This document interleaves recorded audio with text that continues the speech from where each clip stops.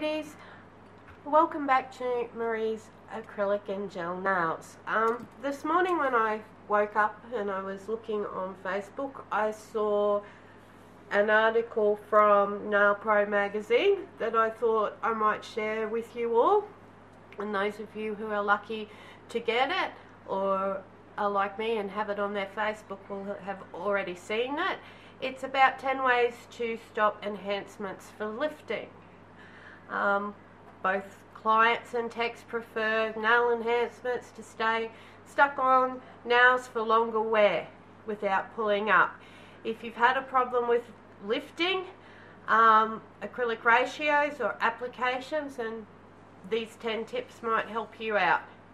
Okay, so tip number 10, use only high quality name brand professional products. Don't waste your time with cheap products, you'll only have to repair them. And my other tip is, and I see so many of you doing it, don't mix your monomer. I have, as I've said, I have organic nails and stuff here, but I bought organic nail monomer. If I use my NSI monomer, I have nothing but lifting issues. If I use the organic nail monomer with it, I have no, these monomers are designed to be used with the acrylic products, not to be mixed and matched.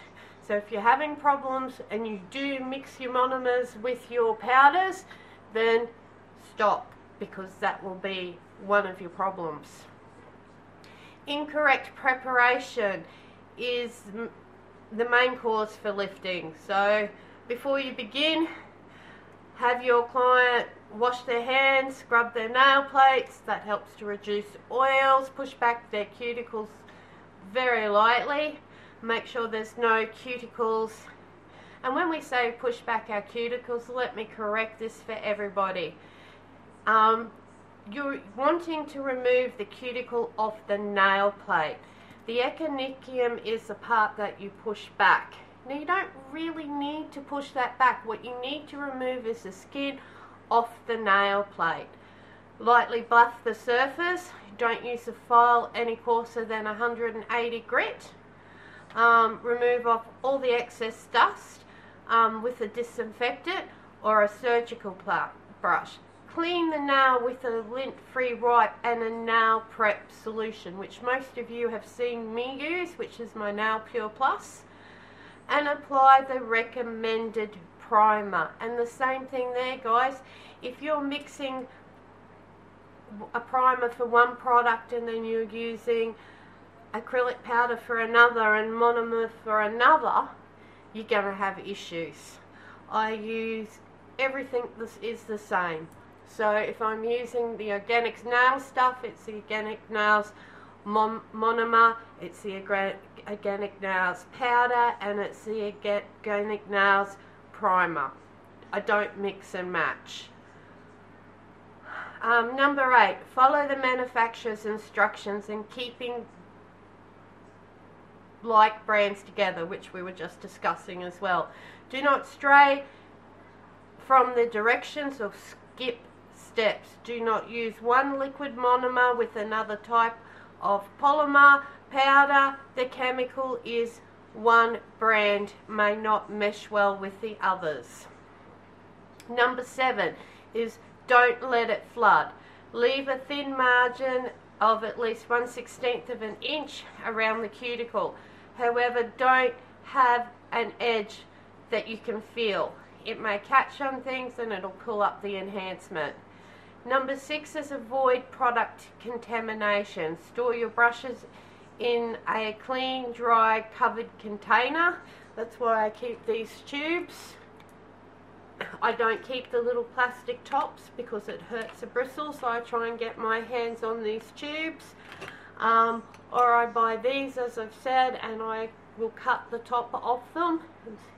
They're like 50 cents, or NSI gives them away for free. When you spend over $150, they have free gifts that you can buy. Don't use soaps, detergents, or oils to clean or condition them. Clean your dap and dish between your clients and never leave them overnight. Never pour monomer liquid back into the container. So if you've used your monomer, do not pour it back into that container. And if you do what I do and you've been practicing and you've got excessive monomer, I actually have a dirty monomer liquid thing that I only use. I don't use this on clients or anything like that. This is my monomer that I use on my clients. This is new. Nothing ever gets poured into this.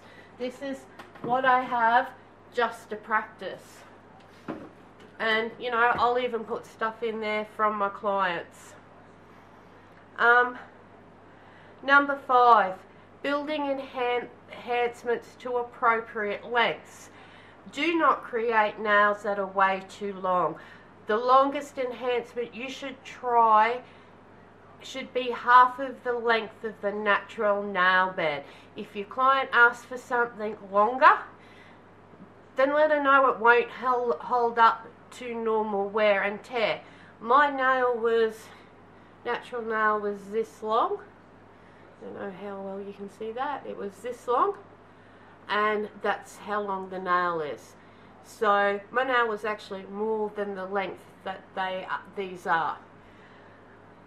Number 4, use the correct mix ratio for acrylic. Balance is the key. Here's how to test. Place a bead of product directly on the apex of a clean, unfiled nail tip. Do not pat, do not push, just observe it for 10 seconds. If it is too wet, it will settle and flow outwards immediately or drop by half within those 10 seconds, losing most of its original shape. If it's too dry, the height and shape will be completely unchanged after 10 seconds.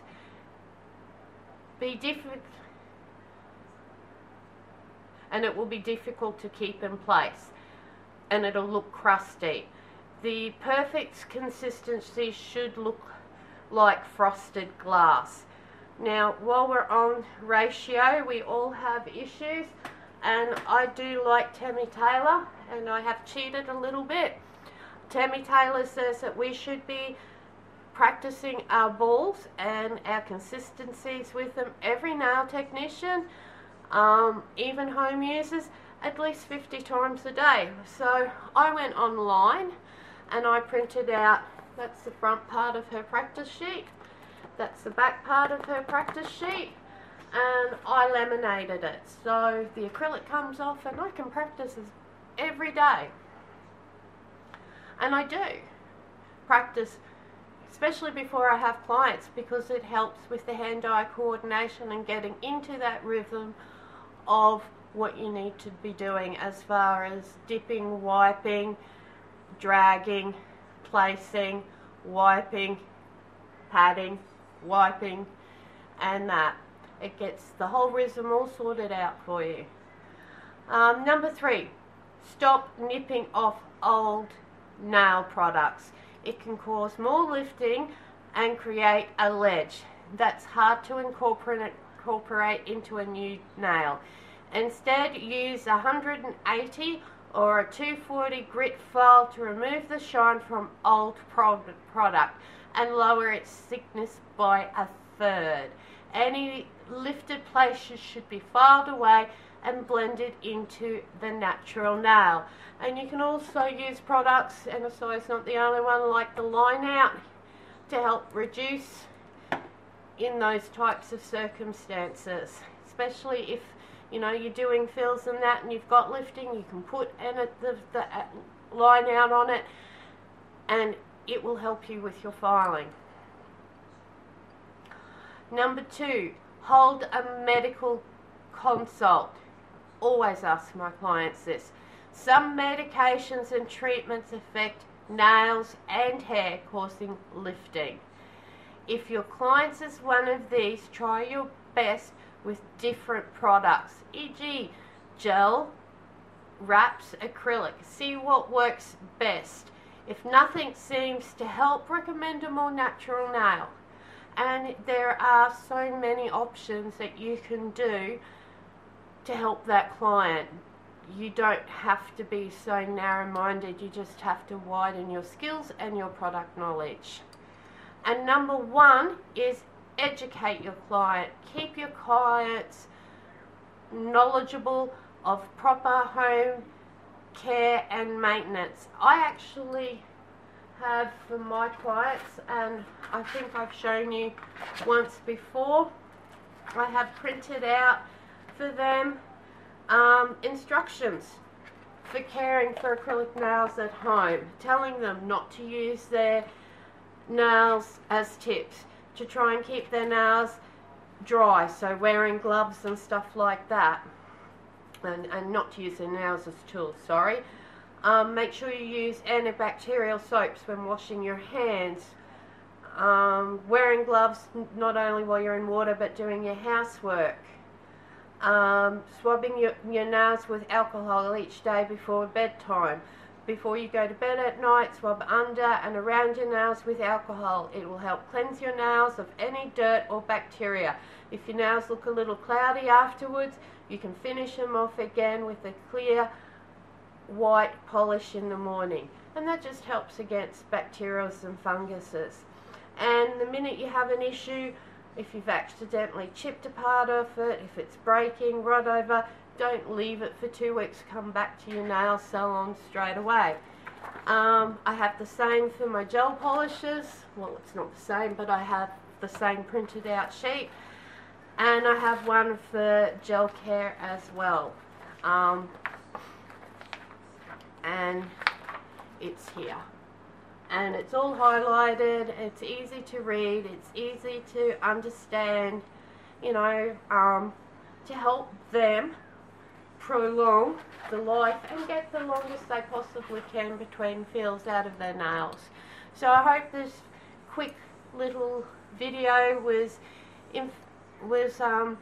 helpful to all you girls, and you all found something to take away from it. I'll talk to you all later. Bye.